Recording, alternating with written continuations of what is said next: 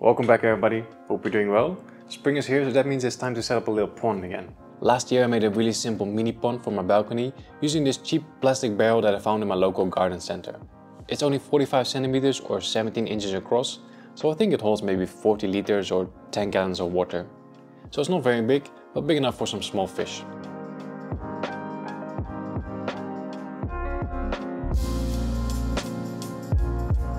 Now since this was my first time setting up a pond, I kept it really simple. I started with some aquasol and gravel on the bottom of the barrel. I made a plant basket with various pond plants that would sit right at the water level.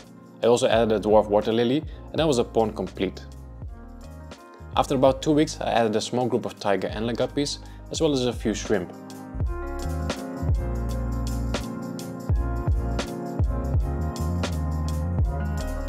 Now, even though this was super simple, I enjoyed it a lot. The plants grew like crazy and of course the guppies were breeding as well. Unfortunately summer doesn't last very long over here, so after a few months I had to take it down again and move the fish inside.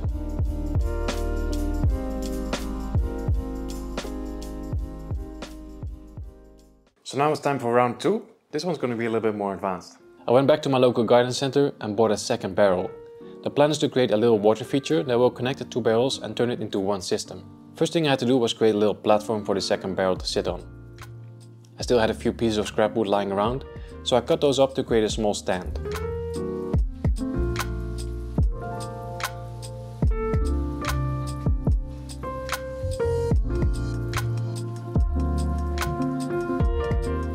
Once that was done, I painted it black to make it less visible. Now if this was a long-term project, I probably would have to coat the wood with something and make it a bit more weatherproof. But since this pond is only going to be here for a few months, I'm not really worried about that. With the second barrel in place, it was time to move on to the water feature. Now I absolutely love the sound of water, but I don't want a Niagara Falls experience on our balcony. I just want a gentle trickle. So in order to achieve that, I'm going to use a drain pipe. I bought a few PVC elbows, a longer pipe and some PVC glue. So I started by making a cutout in the top barrel, and since it's made from plastic, this was relatively easy to do. After that I just started putting pieces of PVC together to see what would be the best fit.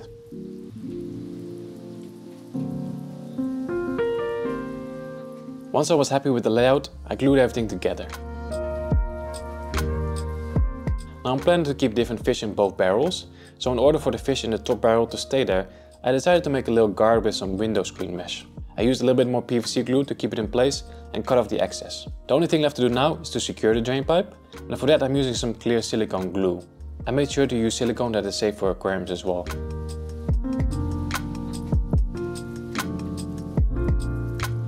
"24 hours later everything was looking good, so it was time for a little test run.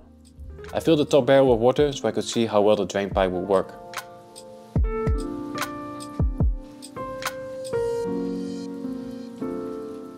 Everything was working as expected. I just had to make sure the barrel would sit completely level before moving on. Now I'm sure some of you are thinking like, Mark, that looks absolutely ridiculous, what are you doing? But just trust me on this one, okay? I'm going to hide the drain pipe with plants and hardscapes so later on you should barely see it. So the next step is to get the filter going. Since I don't have any electricity on our balcony, I decided to go for a solar power pump. I never worked with these before, but after reading some reviews, I bought one that was a little bit more expensive. I will leave a link in the video description, but this one also has a 15 mAh battery, which means that it should also work even if it's a little bit cloudy.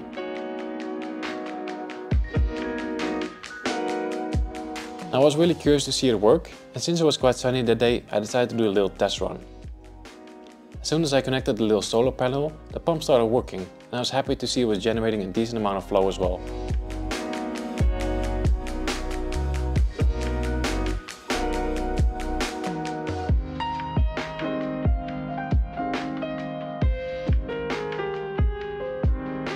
The next step is to turn the pump into a little filter. I still had a piece of drain pipe left over, so I made a small hole for the tubing and stuffed both ends with some filter sponges. I then placed the filter in the lower barrel, covered it with a rock and did my best to hide the tubing and the wire as much as possible.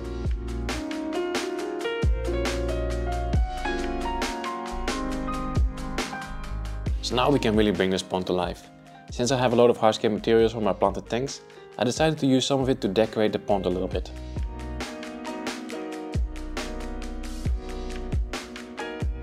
For the water feature, I stacked a bunch of rocks on top of each other and placed the filter outflow in between. Here's how it looked after I was done.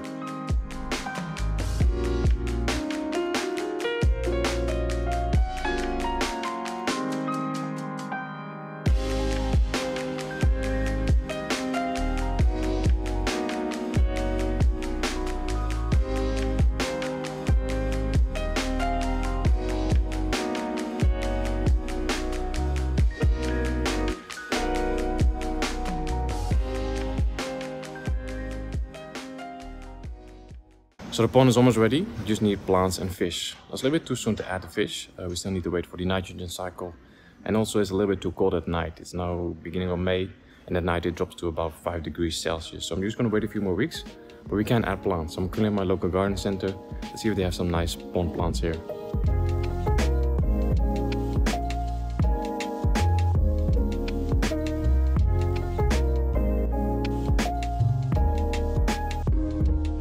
The garden center had a great selection of pond plants, but I actually decided to keep it simple. I just bought a few different types of floating plants, as well as a lily.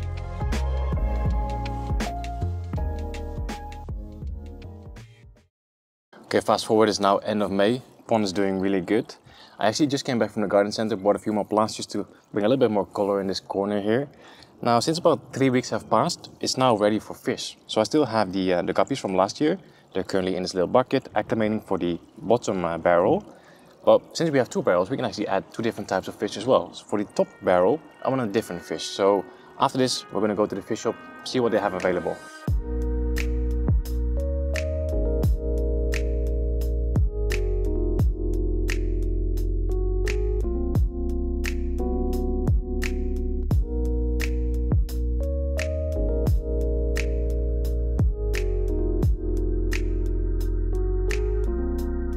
Now you have all seen the title of this video, so you know exactly which fish we're going to get.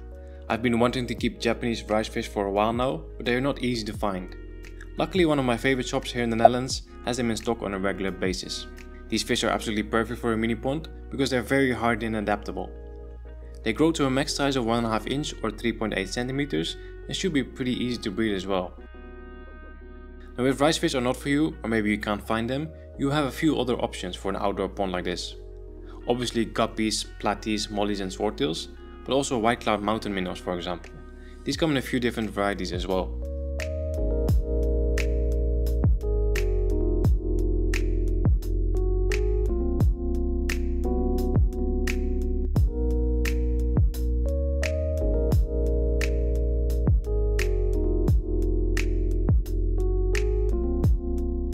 So now that the pond is completely finished, let's quickly go over how much I spent.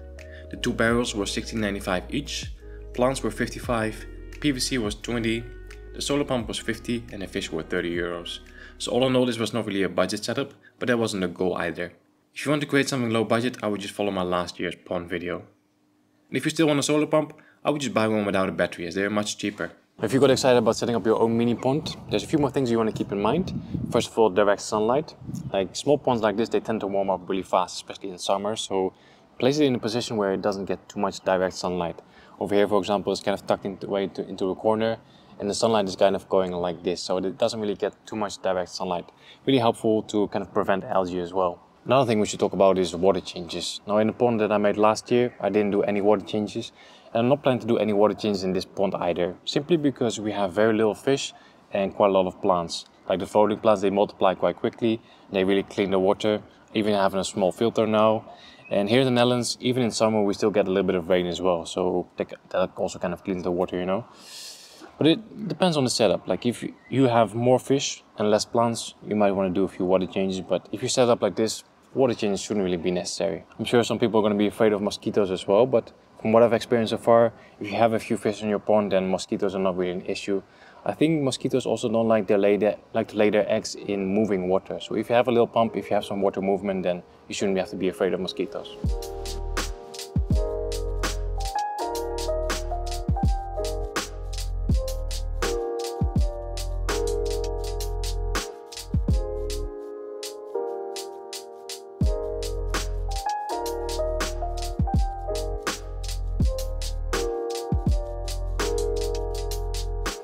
Alright guys, that's our mini pond completed. I really enjoyed making this one. Hope you guys enjoyed the video. If you did enjoy it, don't forget to smash that like button. Thanks for watching. See you See you guys next time.